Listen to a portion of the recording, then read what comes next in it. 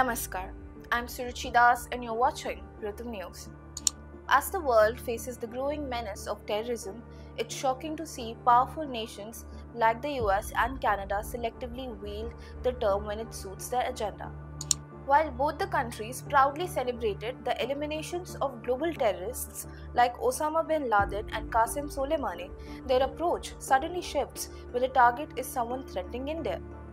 The recent accusations against India and the killing of Hardeep Singh Nijjar exemplifies this dangerous double standard.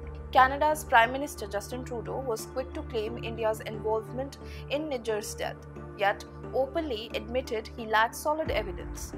Despite this, the US joined Canada in its unsubstantiated accusations against India. The hypocrisy becomes glaring when we take into account Najjar's identity as an extremist with a history of anti-India activities.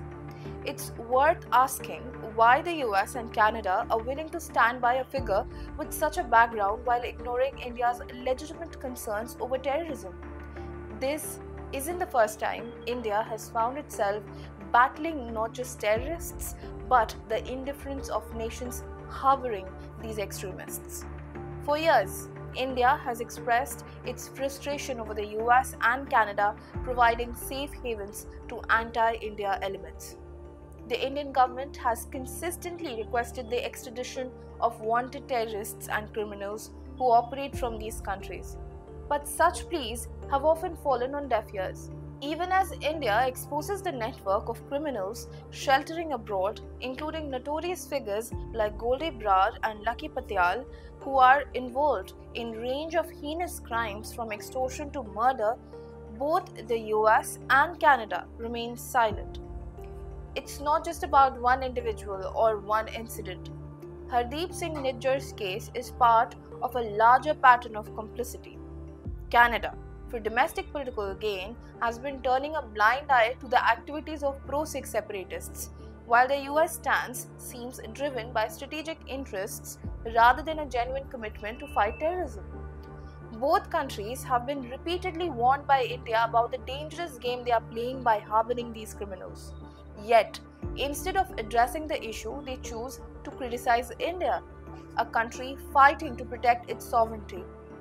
Adding to this are individuals like Satyendrjit Singh, alias Goldie Brar, hiding in the US, linked to the murder of Sidhu Moosewala, and Anmol Bishnoi, known for plotting to target Indian celebrities.